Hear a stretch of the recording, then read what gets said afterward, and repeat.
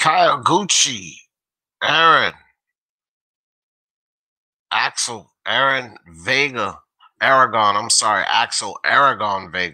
post-fight review. Man, this was an interesting fight until Vega suffered a hand injury. What's up, sports fans? It's your man D back, Speak Your Mind Sports Talk. All right, check it out, man. Hiroto Kyoguchi and Axel Aragon Vega. Very interesting fight.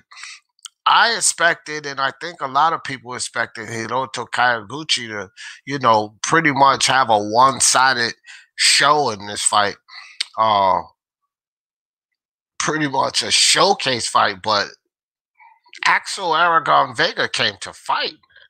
And I mean, he was making a battle of it. And to tell you the truth, I think the fight was extremely close, and it would have been interesting to see how the judges had the fight scored.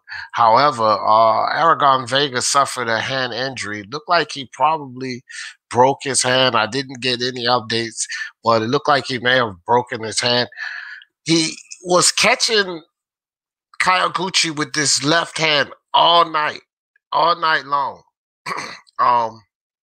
And then he would catch him with the overhand right repeatedly.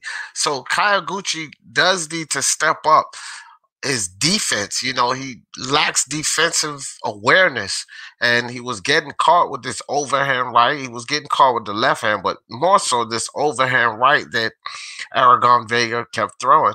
Kyoguchi was subject to that, but eventually Aragon threw that same punch, probably didn't get his hand turned the right way, and injured himself, which, eventually caused this fight. But, still a great performance. Don't get me wrong. A great performance by both of these young warriors. And Kyoguchi is still a very promising young fighter. Don't get me wrong. But he showed some defensive flaws in here. Aragon Vega exposed him, with some defensive irresponsibilities. But he did break his hand, and, I would like to have seen this fight go to the end. I don't believe either of these guys would have stopped the other. Just a tremendous night of boxing. But shout out to Kyoguchi for picking up this victory. He fought extremely well, guys. And I'm not saying anything to make anyone believe that Kyoguchi would have dropped or lost this fight had Aragon Vega not injured his hand. I just thought that it would be interesting to see how the judges had it. I had Kyoguchi winning the fight, although the hand injury came about.